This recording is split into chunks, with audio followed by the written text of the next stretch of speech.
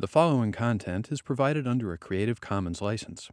Your support will help MIT OpenCourseware continue to offer high-quality educational resources for free.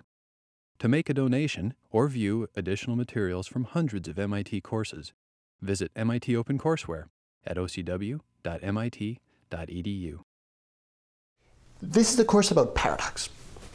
The idea is to start with a number of philosophical problems that seem intractable at first and see what can be done with them when we think rigorously about them and when we bring all the powerful tools that logicians have developed into the picture. One example of a paradox is infinity.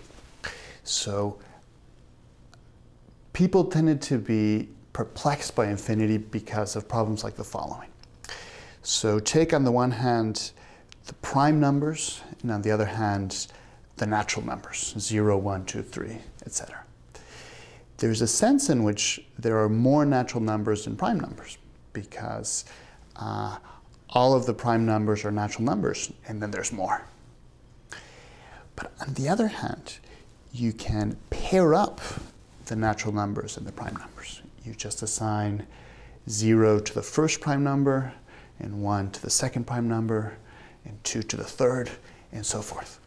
So there's this other sense in which there are just as many prime numbers as natural numbers. And people tended to think that because of this, where infinity began, a sort of sensible argument ended. So one of the things we try to do in the course is tame the infinite. I divide the class in sessions of two kinds. So each week there's 2 sessions, and I see the first session as an inspirational one.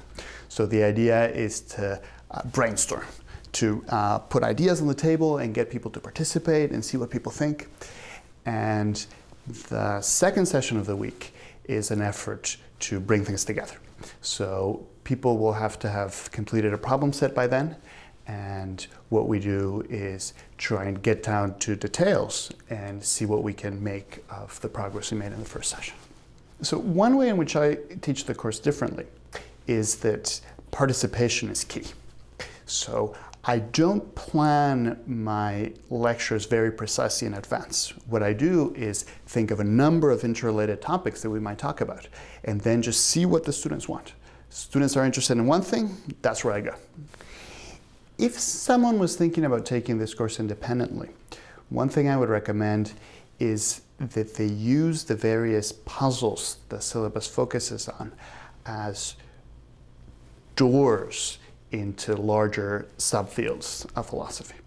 So that, for example, when they think about infinity, that they then go on to find a textbook about the infinite and learn more about that. Or that when we consider paradoxes to do with truth, that they then go and find a text on the philosophy of language and think more about that.